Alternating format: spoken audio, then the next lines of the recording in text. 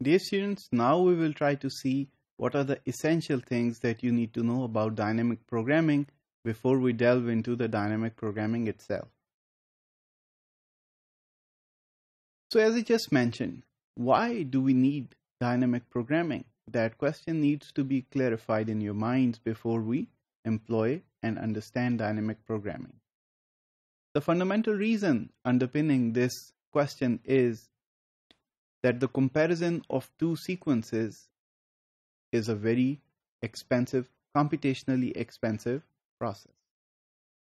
For instance, if you have two nucleotide sequences that are, let's say, 10,000 bases in length, then comparison of these 10,000 bases with another sequence of another 10,000 bases is going to take a lot of time on your computer to be aligned.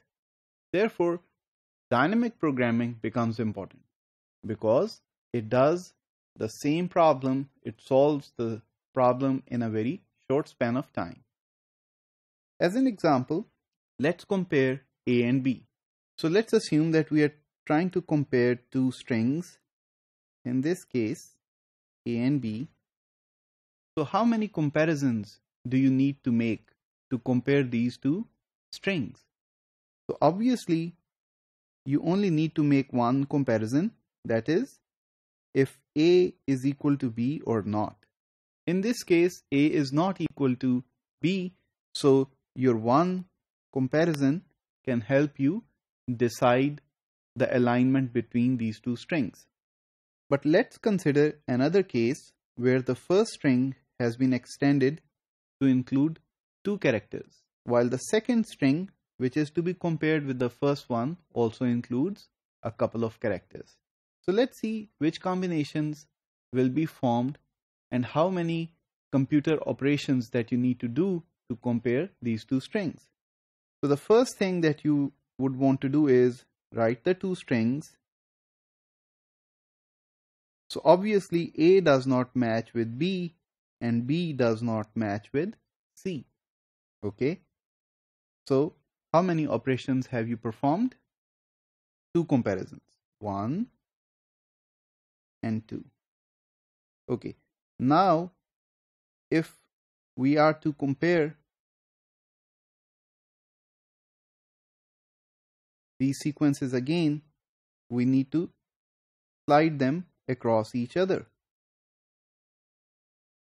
AB and BC. So I have shifted this sequence to the right side by one character.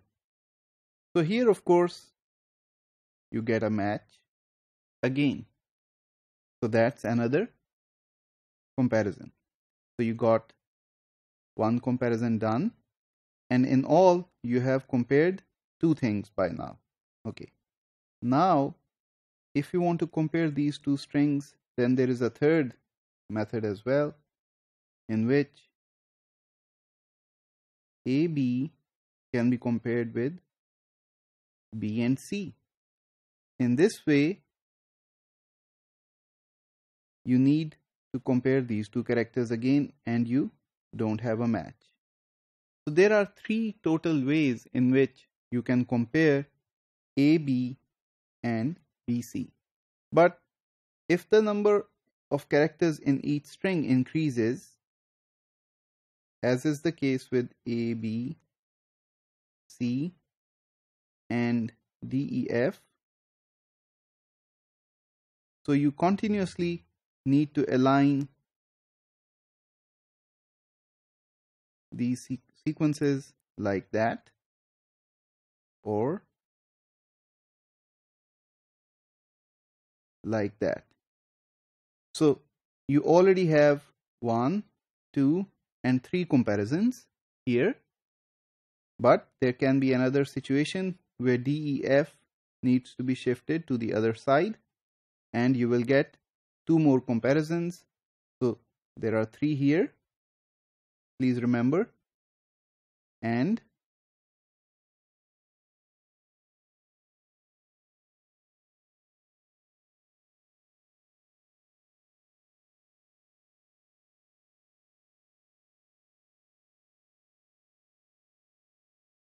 2 here. So in all, 5 comparisons. So how do you deal with this? So if the string was just 1, you had 1 comparison. If the string were of length 2, you had 3 comparisons. If the string were of length 3, you had 5 comparisons, and so on. So this combination size continues to grow exponentially like that. So as your sequence length increases, the number of operations that you need to do climbs very sharply.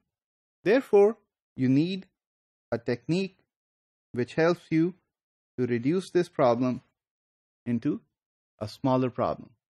So this is actually called order of the algorithm, and in that you need to calculate the steps that are there in the algorithm while comparing the strings. If you have 2 strings which have length n, then the order of the algorithm is considered to be n squared. It is written as order O and n squared like that. So here I have shown you the dot plot now, which is modified, and the matches have been indicated by 1 and the mismatches have been indicated by -1.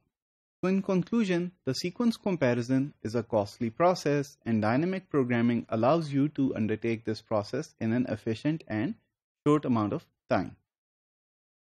We will also see how to employ dynamic programming, but before that, you need to understand what is the importance and usefulness of dynamic programming.